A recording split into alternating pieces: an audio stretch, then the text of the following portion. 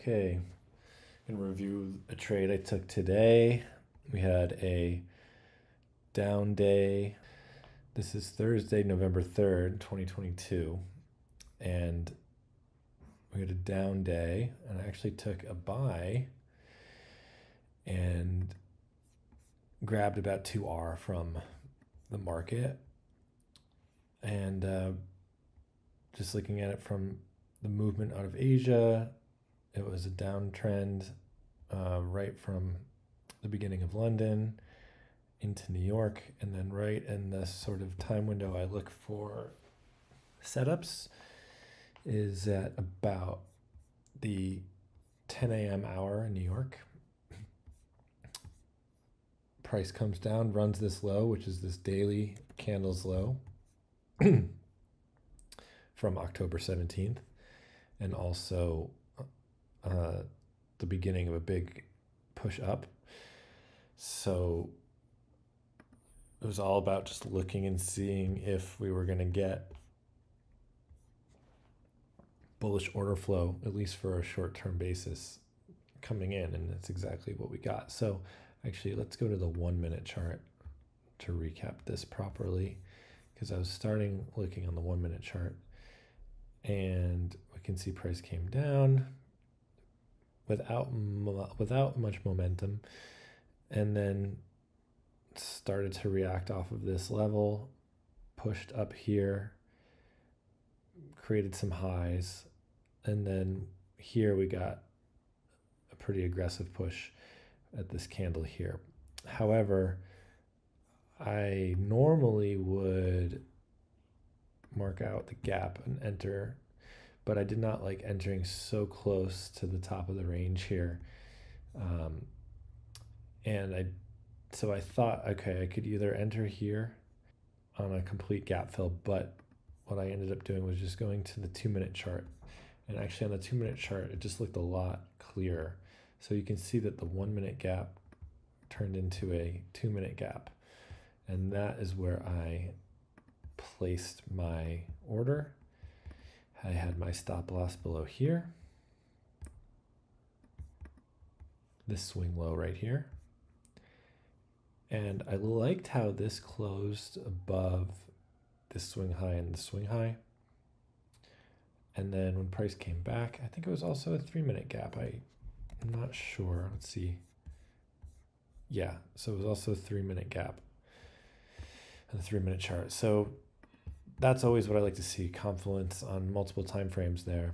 And then I went for 2R. Normally I go for a little bit higher, but because it was such a counter trend coming off of FOMC yesterday down here, and then this was looking like a continuation day up until this point in time, I didn't want to go past 2R, especially with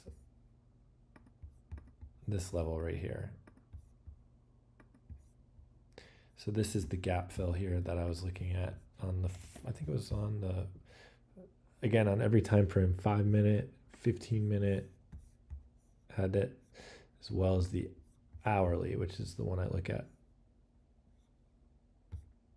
most closely. So actually just mark out on the hourly, close enough, this gap here. And that is why I targeted 2R. So it was something like this. And it was a perfect exit.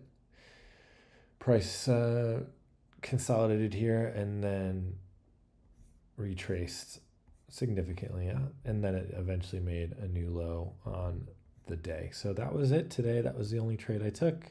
It's the only opportunity I saw.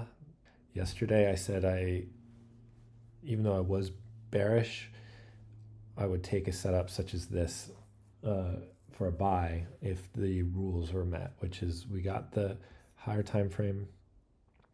Actually, it doesn't always have to be higher time frame, but we got a logical liquidity grab here, and we saw momentum back up off of the daily level, and just buying a retest, targeting the next logical area. We also had this trend line here, this trend line liquidity. So all in all, pretty straightforward trade. I did notice a nice setup in the afternoon that I just wasn't paying attention to on the chart, but it was a simple supply. I think, was it 15-minute? No, it was 5-minute. It was basically this area that rejected here. Very clean. This could have been trade here.